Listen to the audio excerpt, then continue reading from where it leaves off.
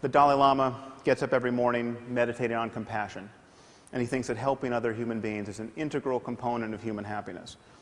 Okay. On the other hand, we have someone like Ted Bundy. Ted Bundy was very fond of abducting and raping and torturing and killing young women. Okay, so we appear to have a genuine difference of opinion about how to profitably use one's time.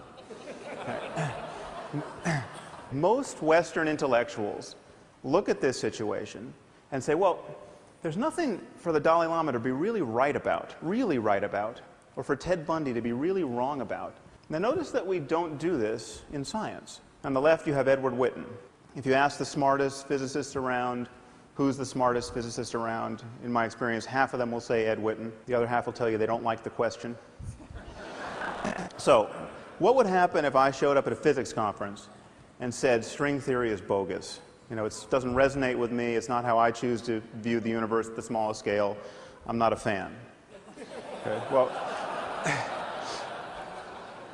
well, nothing would happen because I'm not a physicist. I don't understand string theory. I'm the Ted Bundy of string theory. Okay?